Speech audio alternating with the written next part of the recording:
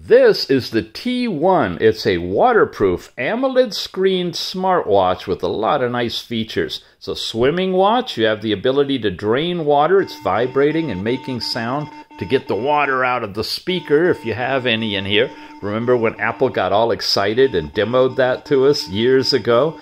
Brightness control, you can lock the screen if you want to, so you when you're swimming it won't change. Twist your wrist to see the time and all those goodies. Messages pushed from your phone, sure enough, they'll come right here to the watch.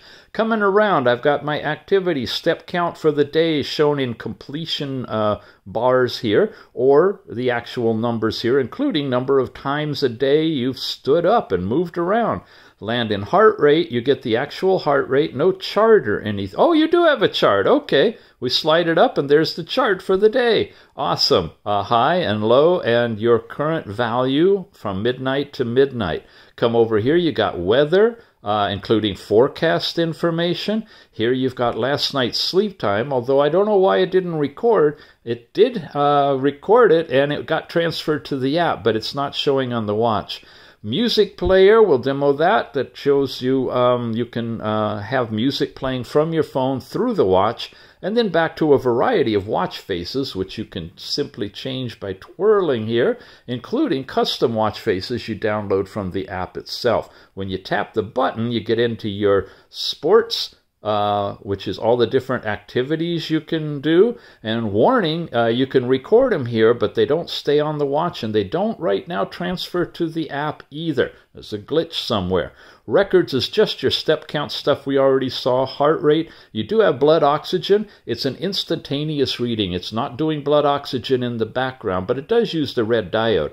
Your sleep, pressure is not air pressure, it's not blood pressure. It's some sort of a emotional pressure, like fatigue or something.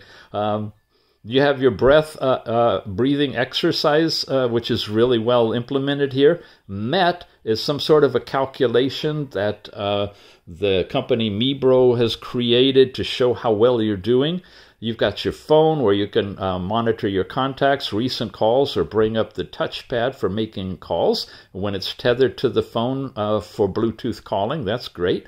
Your music player, you've got timers in here, you've got alarms you can set, and you've got a stopwatch that doesn't run in the background, but it does have a stopwatch feature.